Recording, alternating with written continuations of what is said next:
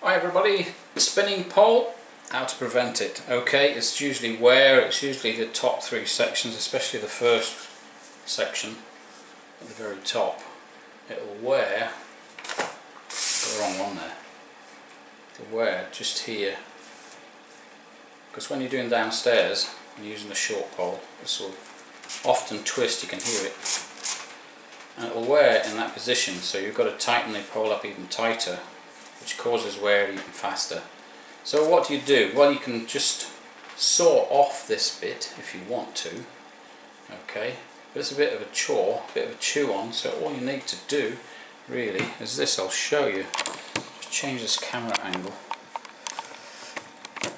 Okay, there's the pole. Okay, this is a gardener's pole. Okay, all you need to do, get some tape like this, insulation tape, and just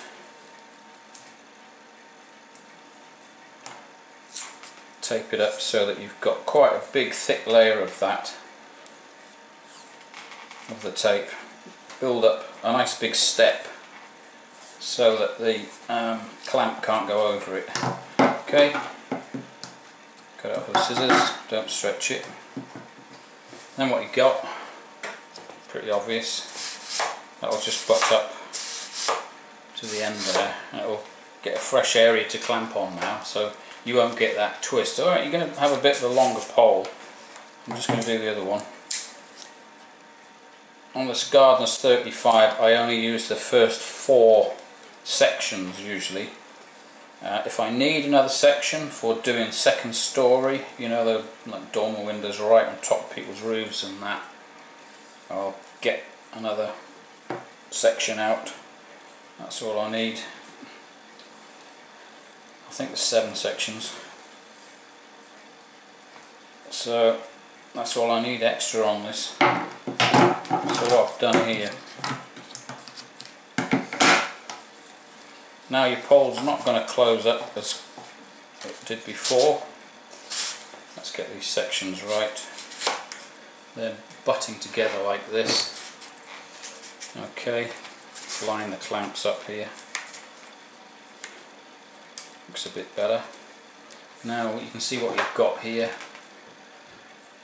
You've got these steps which prevent the actual clamps clamping onto the area that's actually worn, which is the most common. Failing that, you can always sew those bits off. Another tip you can do as well, you see these gaps here. Okay, a lot of poles are quite notorious, and these gaps will tend to close up quite rapidly as the pole wears naturally. All you need to do, it's a bit of a chew on, but all you need to do is take the clamps off, the ones that are affected, because the ones lower down are used less, so you're probably not going to get affected like that, but the top 3 at least. Take the clamps off and saw a bit of this clamp here, the surface, down with a hacksaw, so that you have got a gap again, and then you'll find you've rejuvenated your clamps. Okay, these are still working well, but I've put the tapes on now, so that's protecting the pole from further twists. There's nothing worse than a twisting pole when you're trying to work. Okay, and there you go, that's another tip for you, so that's job done.